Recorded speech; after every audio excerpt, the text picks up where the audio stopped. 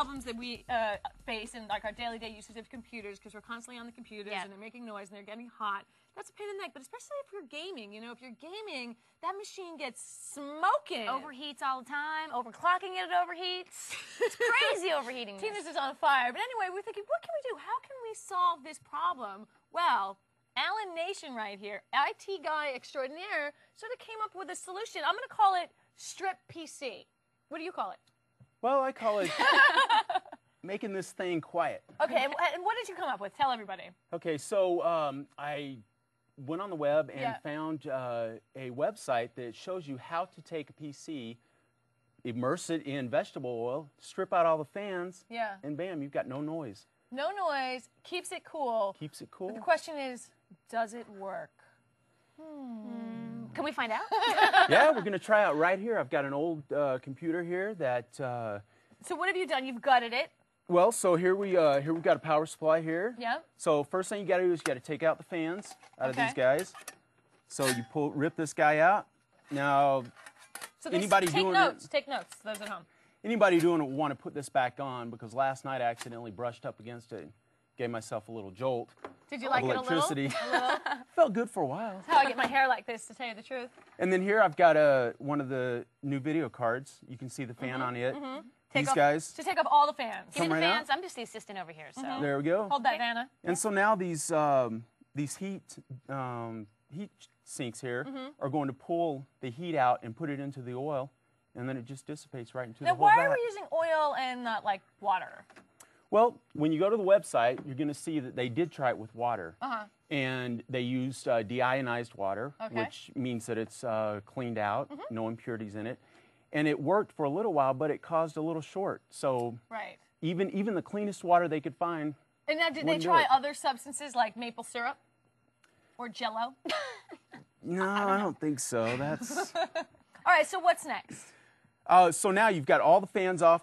Took the fan off the CPU here. We took the fan out of the power supply. This video card didn't have a fan, but if yours has one, then you take it off. And now it's ready to drop in. So we're going to take this tank before your very eyes and fill it up with good old-fashioned vegetable oil. We're not going to say a brand. No. Just vegetable oil. Vegetable oil. Generic. And why we do this, Alan, why don't you give people a little bit of background of like your history and why you know so much, why you're an IT guy? Well, I've been working in IT for 15 years Try now. not to spill, Tina. And messing around with hardware is what I like to do. You can help. And so this was really intriguing because fans and CPUs are getting so much faster, and they're getting, they get hot and they make a lot of noise from all the fans. You got to put 5 to 6 fans now in. And this is such a good idea. This is such a good idea. I don't know why I didn't think of this. And it's fun, too. I just wanted fun. Get some friends over. So now what we're going to do is we're going to want to fully immerse the computer. And if you're building one of these to just use at your house or at your office, you're going to probably not want an aquarium. Well, no. So now, once it's in and it's immersed in the oil, can it stay like that forever? It can stay like that. And what they recommend on the site is a circulation pump. Oh, like a fish tank? No, it would have to be something that could do oil. Oil is so thick that I'm done. that you need a pump that can handle something this thick. Wow. So where would you get a pump that thick that could handle a thickness like that? Do you know? You know, I don't know off the top of my head. But without the pump, this can go for... It can go for a long time. Quite a while. On the website, you'll see that they said their unit they had hooked up, which was a pretty beefy CPU and video card, got up to 104 degrees. Okay. Which is pretty moderate. And that's how long do you think it took to get that? 30 minutes. Okay. Yeah. My job is done, and I don't trust either of you, so I'm going to let you guys do this. I'll see you guys in a bit. Tina Wood, everyone. Tina Wood. Thank you, Tina Wood. Okay. All right. That's fine. You shouldn't trust me. Neither should you. Let's move on. Okay, so now what we're going to do is get some of this extra stuff out of the way. No, is it plugged in right now? Is the computer on? No, it's not plugged in. But we're going to turn it on, right? Yes. Okay. And is it connected to this monitor? Can we prove people that it's working? We're going to prove it. We're going to show the actual computer. We don't want to fake you. Booting up. Okay. So what we're going to do go first, is before we even power it up, we're Yeah. going to drop it in the oil. Okay. Can I help? Yep, you can. Okay. Okay, so just So now this is a plug, which is not plugged in. Okay, we will plug it in though.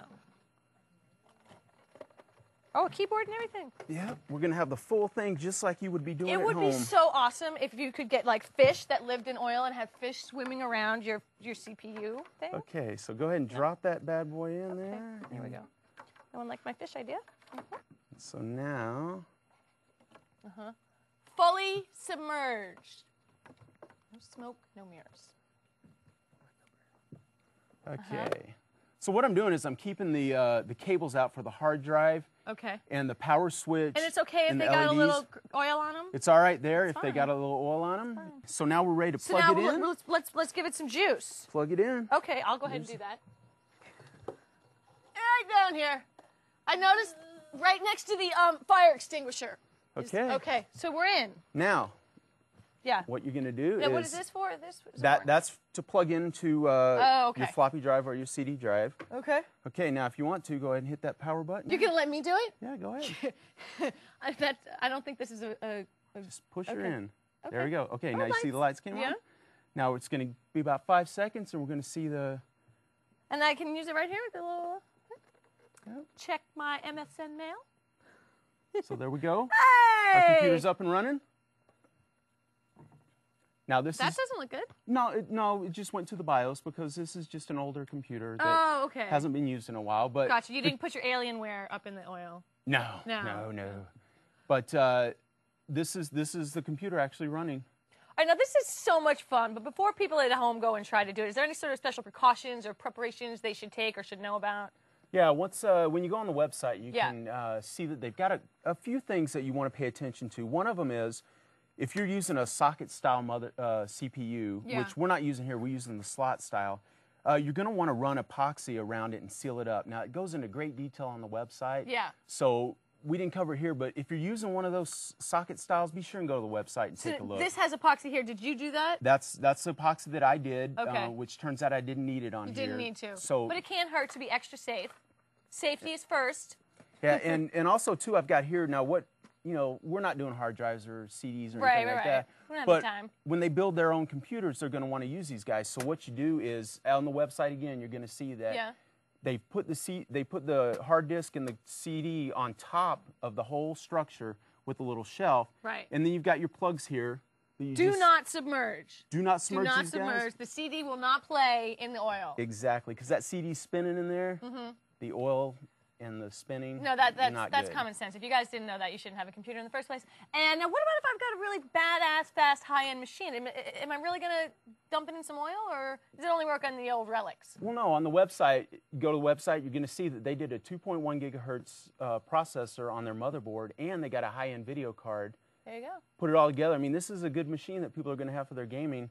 That's right. They stuck it right in their There you tank go. and filled Don't it be up. scared. And finally, I just want to point out real quick, no heat, no noise. We're down here, the old machine and that old, old-fashioned case like they were born, making a lot of noise and projecting a lot of heat. So for gaming and for computer people who are sitting there all day, this is the way to go. Plus, stylish.